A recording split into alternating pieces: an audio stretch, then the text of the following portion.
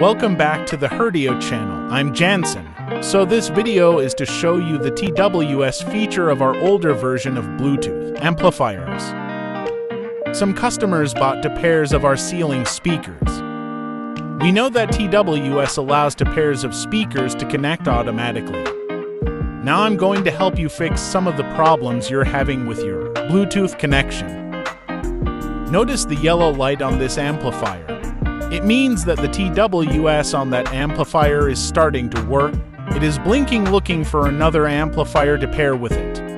When you turn on the TWS switch, you want for speakers to play the sound together. Please note that the TWS switch for both amplifiers is on. If you want to play through for speakers separately, turn off both switches.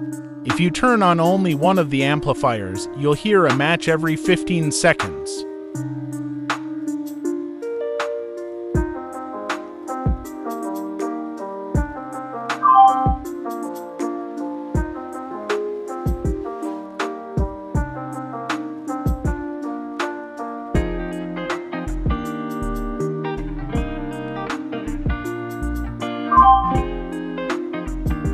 So remember, if you find that the sound stutters when playing only to speakers, make sure you turn off the TWS connection completely.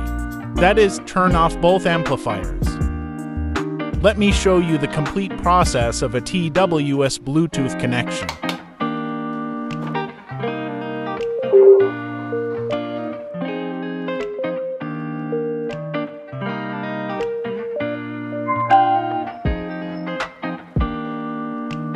Then there is another problem. If you buy more than 4 speakers, you will find that all the Bluetooth name is the same. How to distinguish?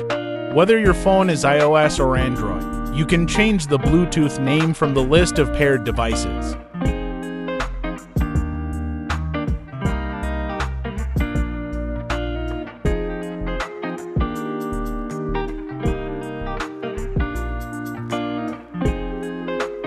Note that Bluetooth for a speaker can only connect to one device.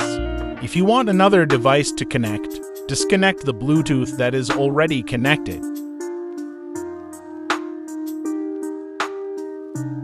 So this is about the old version of the amplifier. They can only connect up to 2 speakers at a time. We will introduce the use of the upgraded amplifier in detail in the next video.